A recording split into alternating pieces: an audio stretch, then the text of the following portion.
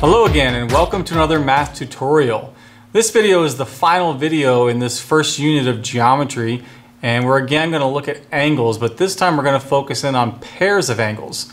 There might be some terminology, vocabulary that you've heard before, but we're going to just review it in this video. So we're going to begin with the difference between complementary and supplementary angles, and then we're going to look at some other kinds of angle pairs that are pretty common, and we're going to need to know how to identify.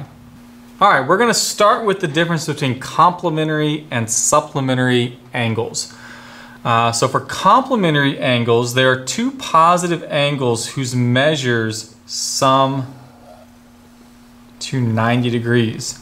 And supplementary angles, on the other hand, are two positive angles whose measures sum to 180 degrees. Really, we just have to memorize those, that complementary is 90 and supplementary is 180. Now, the way that I have kind of done it, I've kind of tricked myself into memorizing this when I was younger, when I was starting out, is looking at the letters of the two words. And complementary, C, comes before S in the alphabet, right? And if I rank the numbers 90 and 180, 90 is less than 180. So I always just remembered, if I rank them, that complementary is 90 and supplementary is 180. So if that helps you, by all means, you can steal it and you can use that to help you memorize them. But if you don't do it that way, find another way to just keep these two straight. The complementary is 90, supplementary is 180. All right, the directions in this first example problem are to identify the pairs of angles that are complementary and supplementary. So complementary angles have to add to 90. And when I look at these three numbers, 37 and 53 add to 90. So I want those two angles. The complementary angles are angle BAC and angle RST. Okay, those two angles are complementary because their measurements add to 90. Now looking at these three numbers, if I look at 127 and 53 and add those together, we get 180. So our supplementary angles are going to be angle CAD and angle RST. So we're just simply picking out the pairs that add to 90, picking out the pair that adds to. Okay, this next example problem says that angle A is a complement of angle B. So what that means is that the measure of angle A plus the measure of angle B equals 90 degrees, right? If they are complements of each other, they're going to sum to 90, okay? Now, we want to find the measure of angle B when the measure of angle A is 36. So we're just going to put 36 into that term. So we have 36 plus the measure of angle B equals 90. I take the 36 and subtract it to the right-hand side. So the measure of angle B is going to be 54 degrees. All right, next example, we have a very similar problem. Says that angle C is a supplement of angle D. So that means the measure of angle C plus the measure of angle D equals 180 degrees if they are supplements. So we're looking for the measure of angle C. We're looking for that. We know the measure of angle D as 117. So I've got the measure of angle C plus 117 equals 180. I'm going to subtract the 117. So I find that the measure of angle C equals 180 minus 117, which is 63 degrees. Okay, we're going to end this video with just some vocabulary, and some vocabulary that we just need to know. These terms are going to be very commonplace. We're going to use them a lot. We're going to hear them a lot. This first one is adjacent angles. Adjacent angles are just simply two angles that share a common vertex and a common side. So we've got here this ray that is a ray to this angle, it's a ray to this angle, and then the vertex is the same vertex in both angles. You can think of adjacent as just meaning next to, okay? Angle 5 and angle 6 are right next to each other, okay? They are essentially, they're touching each other on that common side, okay? So that's what adjacent means. Adjacent means that they're just simply right next to each other. Okay, next we have a linear pair. A linear pair of angles are two adjacent angles, so that's important. The angles have to be right next to each other. Two adjacent angles form a linear pair when their non-common sides are opposite rays.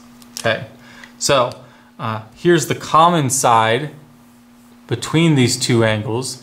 That means this side and this side are the non-common sides. And you can see from the first video that these are simply, simply just opposite rays. Okay, so a linear pair.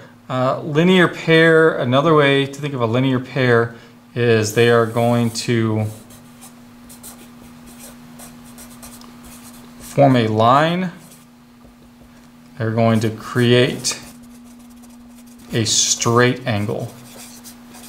Okay, so these two angles, angles 1 and 2, if they're a linear pair, they're going to add to 180.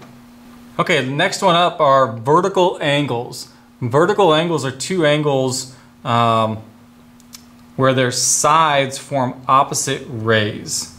Okay, so I'm going to mark out two vertical angles. We're just going to use two colors here, kind of two bright colors.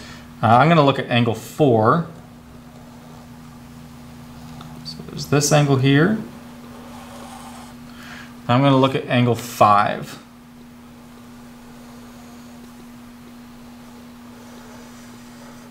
Okay, so if you look at this, you see angle 4, angle 5.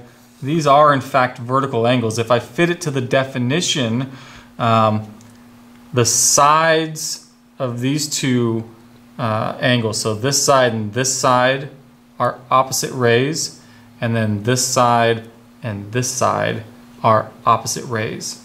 Essentially, vertical angles happen when you have two intersecting lines, and then it's the angles that are across from each other. That's what you want. So 4 and 5 are vertical, and then 3 and 6 are also across from each other. 3 and 6 are also vertical angles. Okay, so two intersecting lines is actually going to make two pairs of vertical angles. Okay, directions on this final slide. This last example asks us to identify all the linear pairs and all the vertical angles. So I'm going to start with the linear pairs of angles. Okay, so I need angles that create a straight line. In pairs, it's two angles, right? So we got to be a little bit careful with we can only want two angles listed. So the first one that I see right here makes up this line, and I see right there angle 1 and 4. Okay, so angles 1 and 4 are adjacent, and they create a straight angle. They create a straight line right there. The other one that I see is going to be on this line.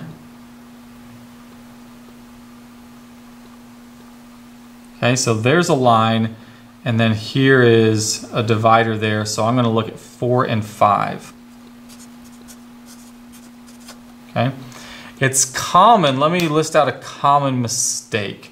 I see a lot of people sometimes look at this line right here, and they look at this, and they say these angles right here make a straight line, so they want to say angle 2, angle 3, angle 5. The reason why that doesn't work is it's not a pair. A pair is 2 angles, and that's 3 angles that make up the straight line. So we don't want to use that, okay?